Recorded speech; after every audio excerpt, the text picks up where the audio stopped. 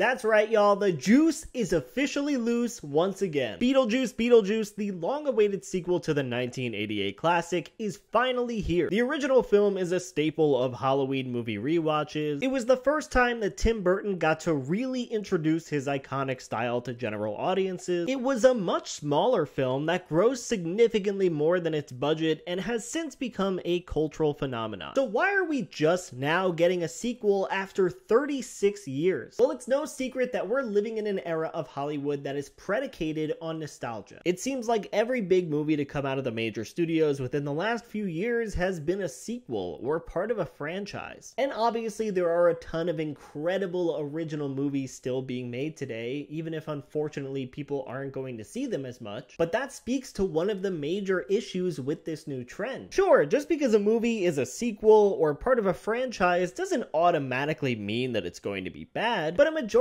of the time, the reason that the film itself exists isn't because a team of creative filmmakers had a great idea for a sequel. It's because a studio executive knew that it would make a lot of money and pushed the movie to be made regardless of the quality. But I was relieved to learn that the sequel to Beetlejuice would probably be an exception to that rule, because a sequel to this film has been in development since the early 90s, with several variations of a script being thrown around, like Beetlejuice Goes Hawaiian, and then another version that was almost made in the 2010s. And yeah, while I'm sure this is a film that Warner Brothers has been pushing for a while, it seemed like it wasn't going to be forced into being made. Michael Keaton and Winona Ryder said they would only return if they liked the story and if Tim Burton also returned to direct. And the whole team was very passionate about doing this sequel justice and focusing on things like practical effects and other elements that made the first movie so special. And for the most part, I'm happy to report that they succeeded, at least on that front. I wouldn't go so far as to say that Tim Burton is back, but it feels like he really went back to his roots on this one, and it's a massive improvement from some of his most recent films, because this movie does a great job of mixing practical effects and CGI, adding attention to detail in their costumes and makeup, going all out on their set pieces, draping each scene in colorful lighting, adding in some stop motion animation whenever they could. They just really kept that high production value that you'd hope to see in a Beetlejuice sequel. And I really have to give credit to any big studio film that steps outside of the green screen machine and reminds us how good a big budget blockbuster can look. But aside from the technical achievements, this film does have a few shortcomings. The movie follows Winona Ryder's character back again as Lydia Dietz, who has capitalized on her ghost-seeing abilities and for some reason is profiting off of that with a Ghost Hunter style knockoff show. She then receives word of a family tragedy that forces her to reconcile with her daughter Astrid, played by Jenna Ortega. Meanwhile, Beetlejuice's business is booming, and he continues to haunt Lydia Dietz every once in a while from afar. He then receives word that his ex-wife, a soul sucker named Dolores, played by Monica Bellucci, is back in the picture and is going on a killing spree looking for him. And look, it may seem like I'm over-explaining the plot of this movie, but trust me, there is so much that I'm leaving out here. And spoilers ahead, if you haven't seen the movie yet, you might want to like, subscribe, and come back later. But I haven't even mentioned that Lydia is dating her slimy TV producer played by Justin Theroux. Willem Dafoe is playing a B-list actor turned afterlife detective. Jenna Ortega's character sparks up a cute romance with a local boy that takes a clever twist. Charles Dietz got eaten by a shark and is bumbling around the afterlife with half his body missing. And I'm still leaving out a lot of things that happen. And don't get me wrong, I love all of these new characters and every storyline is founded on these really interesting concepts, but there's just way too much going on here. And I give them credit for managing to juggle this many threads and weave them together so well. But I think just because there's so many storylines going on, nothing gets the chance to properly develop. Every conclusion is rushed through and half of these stories feel so inconsequential and almost lazily tacked on, even if they are enjoyable. Like, I think Dolores' introduction scene is one of my favorites in the whole movie. I love watching her slowly reconstruct herself. I also love that they had this really cool scene in black and white that was spoken in Italian of Beetlejuice telling the story of their history together, which was a great setup, and I was so excited to see where her character went from there. But then her only other scenes in the movie just involve her shouting, "Where is Beetlejuice?" at everyone, and she's not given much else to do. Then she gets defeated so quickly that it felt like it didn't really matter. That also goes for the story of Astrid and Jeremy. They do a great job of building up this cute romance, leaving a few clues to set up a twist, and then revealing revealing that he is a ghost with ulterior motive. And this story definitely did feel a lot more developed than any other storyline in the movie, but then once again he's defeated very quickly and we move on to the next thing and just forget about it, which then immediately transitions into the storyline about Astrid's father, which I barely even remembered happening because it just feels like such a derailment from the plot. Given that these two major plots about Dolores and Jeremy don't intersect in any way, it makes it feel like they're part of two completely different movies, and I honestly think they should have been used for separate movies. Not that I'm advocating for Beetlejuice to turn into a long-running franchise, but there's honestly enough great ideas in here to span an entire trilogy, which baffles me that they bogged down this movie by doing too much instead of,